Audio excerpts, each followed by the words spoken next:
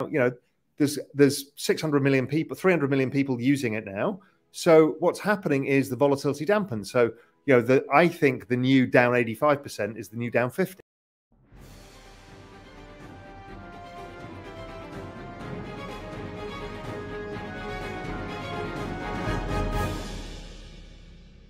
I actually don't change my portfolio often at all. So the only allocations I did is I started in 2020 all in on Bitcoin. Then I started shifting towards Ethereum. Then I bought a basket, which included a bunch of metaverse plays, some social tokens, some layer ones, other stuff. And I've basically kept that. So I don't think I've traded anything apart from buying some NFTs. And then, yeah, the only other major switch was I sold most of my Bitcoin for Ethereum about 6-9 months ago. Yeah. So okay. I'm probably still 85% ETH and then 15% other stuff. I think two things happened. Firstly, price got ahead of network activity. So what happened was there wasn't a lot of new transactions in the network, i.e. the value transacted wasn't going up and the number of new wallets or active wallets wasn't going up. So price went up and the network didn't, and it didn't stick. And the issue was inflation. So why does inflation matter? Well, because the crypto is still a retail network, right? It's really driven by retail. And if you've raised prices on people and wages don't go up as much, they've got less discretionary income. That discretionary income was the dollar cost averaging that went into crypto. And so people stopped because they had to pay their grocery bills or their rent. So that's why it just stopped. So it shows how macroeconomics influences crypto markets in ways that people don't quite yet understand. But that was the big thing that happened end of last year. So we've seen rotations within the market. So we saw people switching from ETH to layer ones, and we saw NFTs hold their value. You know, stuff as people are reallocating what they've got in the market, generally reallocating ETH. You know, a lot of Bitcoin people, you know, tend to stick with Bitcoin. But a lot of the ETH people reallocated to different parts of ETH, like, you know, NFTs particularly got a lot of attention. The balance of probabilities is that we made the low last year, we retested the low this year, and I think the low is in. But who the hell really knows, right? So, you know, I got the back end of last year wrong like everybody else. I thought, you know, we were going to get this run and we didn't see it. I think we've thrown a war, 8.5% inflation, the Fed raising interest rates, all at crypto. We've thrown Chinese ban, we've thrown so much at it and it didn't make a new low. Kind of usually that's a signal that the market kind of has found its bottom. And so now we're looking for, okay, what are the upside catalysts? The upside catalyst would be if economic growth starts slowing. We're likely to see then long duration assets, things that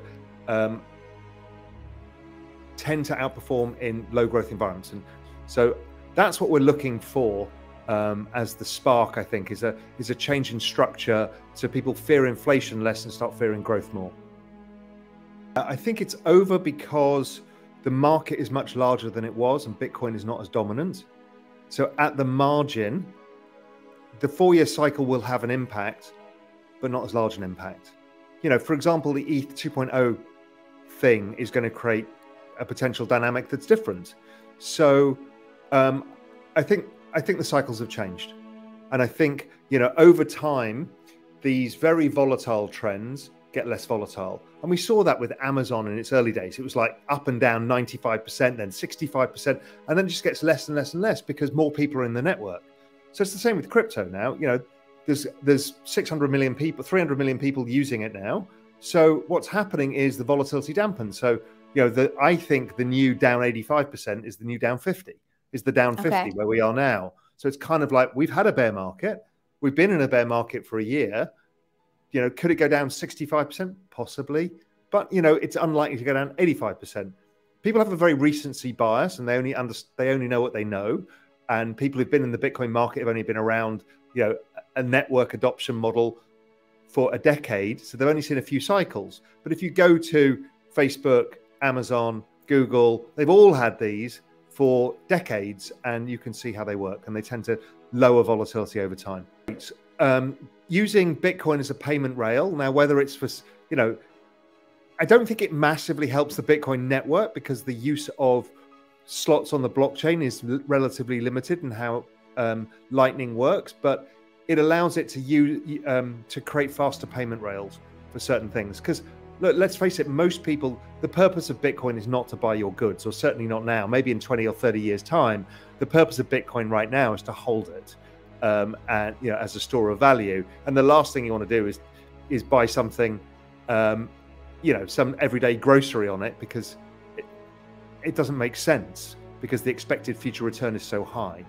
So, but using blockchain rails and Bitcoin rails to power a payment system, I think is great. And it's a fantastic development. And the work that Jack is doing on all of this is fantastic news. But I don't think it only at the margin drives active addresses or value exchange, which are the two things that drive the value of Bitcoin itself.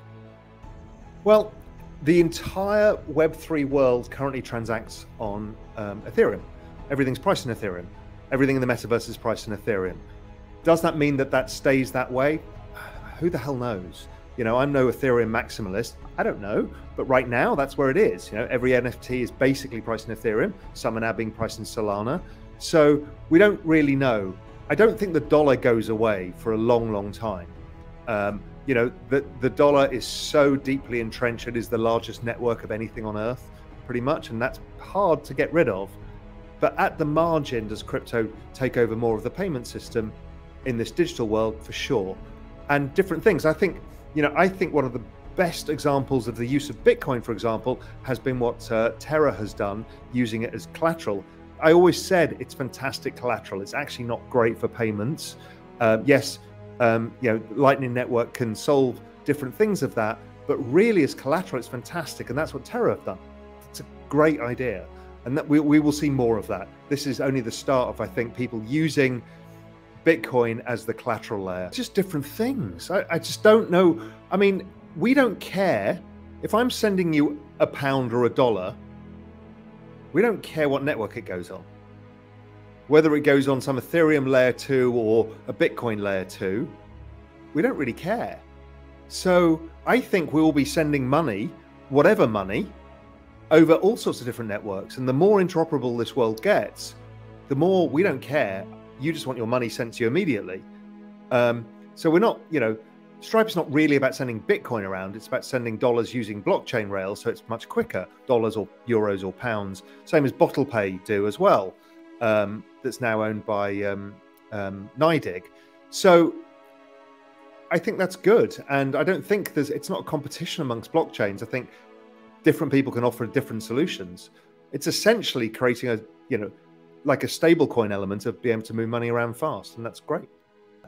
Ethereum is just not the store of value. Now, Ethereum maxis will say, well, it's going to be this ultra hard currency. I don't really care. Bitcoin is a better solution for that because of its further decentralization and security of the network. So it does a perfect job. Ethereum is not trying to be that. Ethereum is trying to be the open internet, the Web3, the new layer. So again, I think they interact together, and I think Bitcoin is this collateral base layer. Right now, it's not being used as collateral, and ETH is being used as collateral, but ETH has been used as a lot of collateral for all of DeFi, and ETH staking does that. But that's and Solana is just a faster, cheaper version of Ethereum, and it's less decentralized. So that's a trade-off, and that's okay too.